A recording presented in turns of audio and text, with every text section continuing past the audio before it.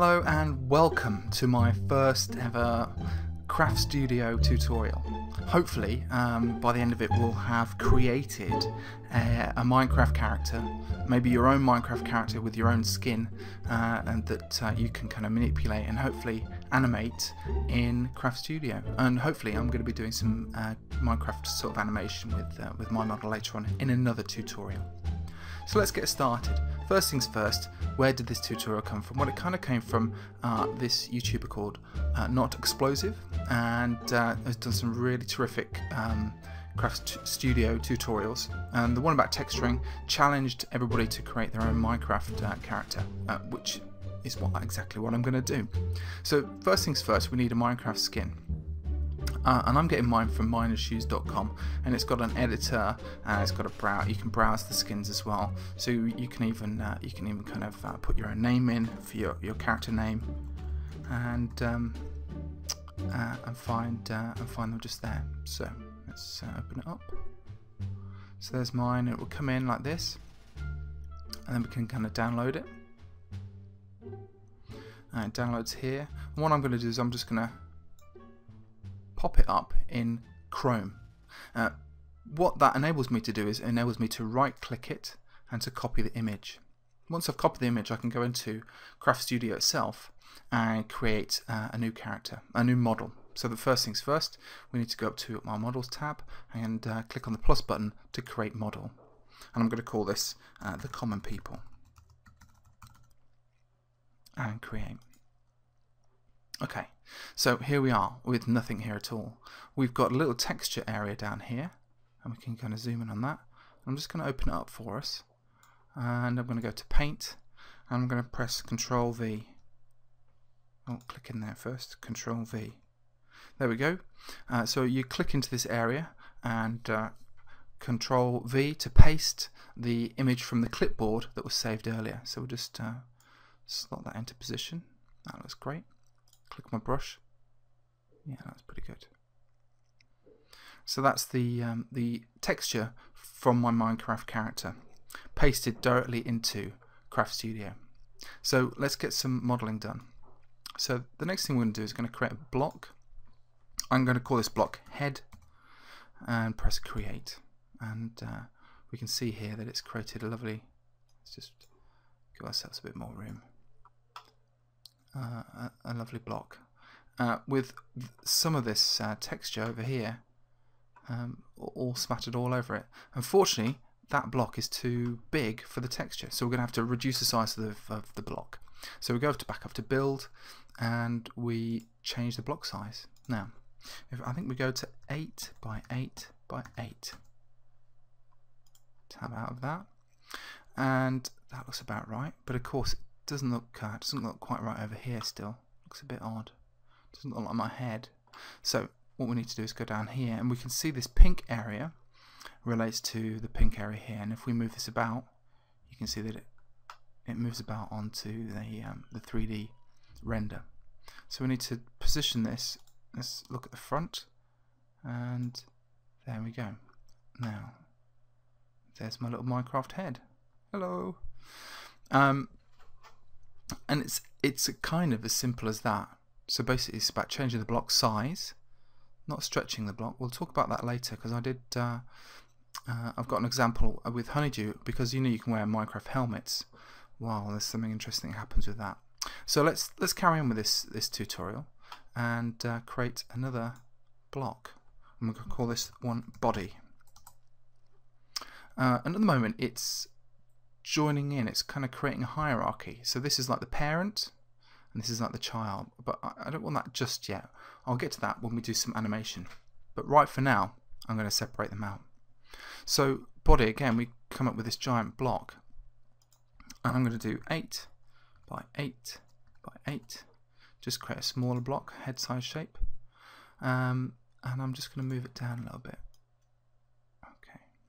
Just underneath that body. Now, as we know, a Minecraft body isn't round and square like that. So let's just tab back into Miners Need Cool Shoes, and we can kind of see, with a bit of reference, we can see that it's smaller, but it's the same width. Okay, so Great. So let's pop back into here. So the blue needs to be shorter, but everything else needs to be bigger. So let's try 4. That looks about right, but again, it doesn't look as long. So what we can do over here is what I tend to do is I tend to sort of drag this down, and we've got the width right, but it's too short, and we can just select it there. We can see that it's got to go all the way down to the bottom here. So let's do that. So let's and that's the green. So basically we're going to increase the green. So let's increase the green to something like 12, which is perfect. But I need to move it because it's clipped into the head. So there we go. Let's zoom out a little bit and have a look. That's pretty good. Okay, so we've got our body sorted out. Let's create another one, and let's create a leg. Now let's do a leg. Now I'm going to just create one leg and then duplicate it across, and I'll show you how to do that. So I'm just going to create this quite small, 4 by 4 by 4, and move it down. I move myself down as well so I can see where we're all at. Okay, great. So there's our leg, and our legs are over here. Now of course it's going to be a bit longer than that, so I'm going to go back into block size and maybe change it to 8. No, I think it's going to be 12 again, isn't it? So that's perfect. So if we look over here, we see that the red is on the outside of the leg, and at the moment we can see it's on the wrong side of the body. So I'm going to move it across, move it down. So that's now in place, and I'm going to just over here again pull it away from its hierarchy, and I'm going to duplicate it, and I'm going to duplicate the leg across on the mirror it on the x-axis. Duplicate, and it pops it directly over, flips it as well, so that is perfectly done. Excellent. And now we can do exactly the same with our arms. And what I'm going to do is I'm actually just going to duplicate the leg again, but I'm going to call it arm. Oh, by the way, let's just get the left and right bits of our leg sorted out. So that's his left leg. Oops. Well, let's just get the arm out of the way. Actually, move you over there. That's Han's left leg.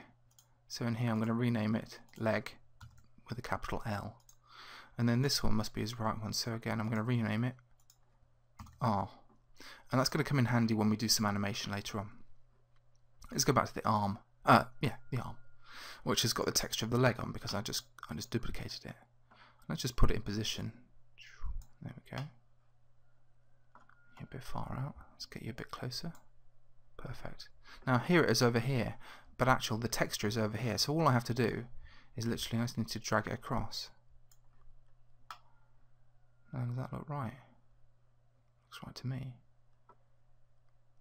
And what I want to do with this is let's just check that. It's got a bit of grey on the body side, so let's just go into new shoes and make sure, yeah, that little bit of grey there is next to the body, so it's in the right place.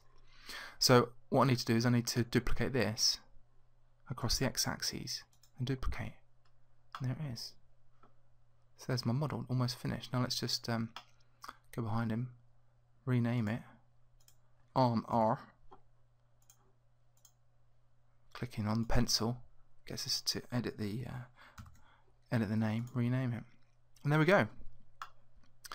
And it's as simple as that. And what I'll do next time is I'll do the animation. I'll show you how we can move the pivot offsets, and so we can kind of create a really interesting animation, and maybe even cut his arms and legs in half as well. But apart from that, let's just quickly show you Honeydew. Okay, let's open him up. Now Honeydew's a bit different because he's got the main figure is done in exactly the same way, but if we look at his texture over here, he's got a helmet, and the helmet for him is this is a little bit the beard, and these kind of horn bits over here, and this grey area around the outside. Now there it is, helmet. Now the thing about the helmet is it's exactly the same shape as the head, you know, size wise. So what I had to do to lift it off the face to give it that kind of 3D look is I stretched it, and I stretched Honeydew's helmet by 1.2, 1.2, and 1.2. You see, if we can, I'll just show you demonstrate how this works. So if I do 2, you can see it stretches way off. So experiment 1.2 seemed to work for me, and that's how we kind of get that slight relief on Honeydew's beard and helmet.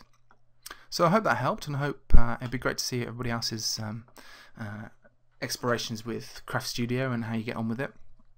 And for my students, I hope to see your work too as well, and I'll be sharing that on the forum, on the CraftStudio forum too. So thanks very much for listening, and I hope everyone has a great new year. Thanks. Bye bye.